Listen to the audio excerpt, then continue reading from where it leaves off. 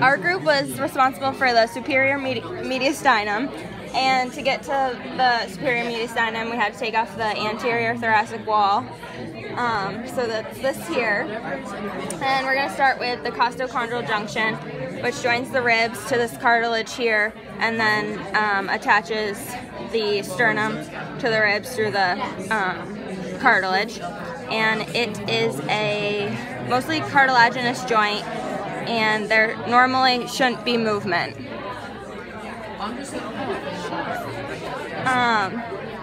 And then if we turn over to the posterior portion of the anterior thoracic wall, we have the costal pleura here, and underneath that, the endothoracic fascia, which separates the costal pleura from the muscles underneath. And then over here on this side, we have the internal thoracic arteries and veins. The artery being more lateral and the vein being more medial. The artery receives blood from the subclavian artery, and I'm not sure what you're doing. And then it disperses oxygenated blood to the superior epigastric artery and the musculophrenic artery, and it also brings oxygenated blood through the intercostal spaces to the anterior intercostal artery. The vein brings deoxygenated blood from the anterior intercostal veins between each intercostal space, and it brings it back to the right brachiocephalic vein and back to the superior vena cava. And then the internal thoracic arteries and vein also supply the anterior portion of the thoracic wall by the anterior perforating arteries and veins, and that supplies and takes blood away from the pec muscles and the skin of the anterior thoracic wall.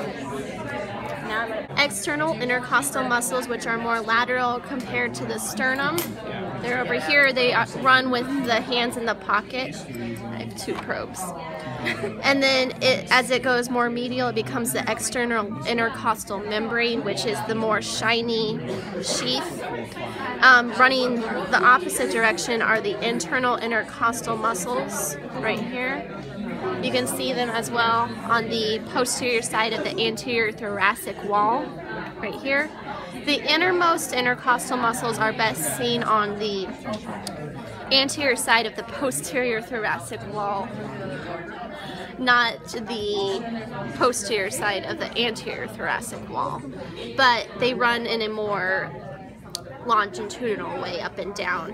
All the muscles originate, of the intercostal muscles, originate on the inferior side of the superior rib and insert onto the superior side of the inferior rib.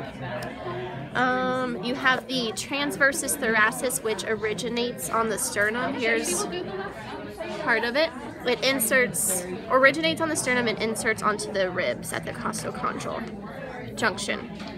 So now moving to the superior mediastinum, the great vessels coming off of the heart. We have the aorta and the aortic arch. Coming off of that, we have the arteries, which are the brachiocephalic, the common, that's of the right side, the common carotid on the left side, and the left subclavian artery. Here we have blood returning to the heart in the superior vena cava. Here's the trachea. Posterior to that is the esophagus. Connecting the aorta to the pulmonary trunk is the ligamentum arteriosum. Here's the pulmonary trunk right here. tucked underneath the aortic arch. Inferior to the pulmonary trunk are the pulmonary arteries. Did I miss anything? Pulmonary veins! Pulmonary arteries are above the pulmonary veins. The pulmonary arteries are leaving the heart carrying deoxygenated blood. The pulmonary veins are coming to the heart carrying oxygenated blood. Forgive me. So now we're going to look at some of the vessels on the right side of the mediastinum. And so most evident here is the veins that are returning deoxygenated blood to the heart from the head. So we have here the internal jugular, that you can't see it so well here, but you'd have to imagine the subclavian vein and the internal jugular meet at the venous angle here. The subclavian returning deoxygenated blood from the shoulder and arm. The internal jugular returning it from the head and neck. They join in the right brachiocephalic trunk and move inward to the superior vena cava. Just posterior, you have the arteries, the large arteries. You have the common carotid, lies most anterior to the trachea, and it joins at the brachiocephalic artery with the subclavian artery. You can see it down below there. So they make a angular joint here. Again, this is oxygenated blood supplying the head. This is oxygenated blood supplying the shoulder and arm. Okay, and now we're going to look at the nerves. We have 3 nerves we want to look at. So if we work most medially, there is something called the right recurrent laryngeal. It actually is a branch off of the vagus nerve, which we'll look at in a moment. It loops underneath the subclavian artery and works its way to innervate the larynx. You probably want to see it from this side here because you can see it. And it's going to help out with our voice and swallowing. It actually innervates between the space of the trachea and the esophagus that lies inferior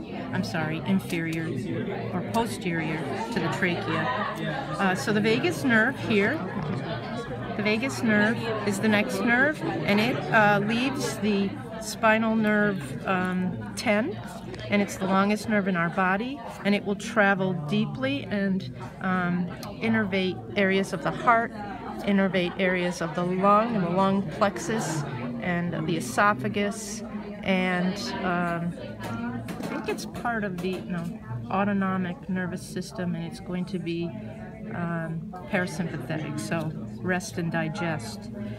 Lastly, we're going to look at here the phrenic nerve, which leaves spinal nerves 3, 4, and 5 and attach or run along the pericardium to the diaphragm and help in respiration. It's almost the same. The right side has a brachiocephalic trunk. The left side, saying left and right wrong. No, that's all right. Then the left side has a common carotid that comes right off the arch of the aorta. The common carotid is right here. It supplies oxygenated blood to the head and neck. Inferior to that, you have the subclavian artery that comes off the arch of the aorta, and it runs posterior. It got a little cut up, but here's part of it. It supplies oxygenated blood to the arm. You can tell how thick the artery is in comparison to the vein, how thin the wall of the vein is right here. You have the brachiocephalic trunk vein that takes deoxygenated blood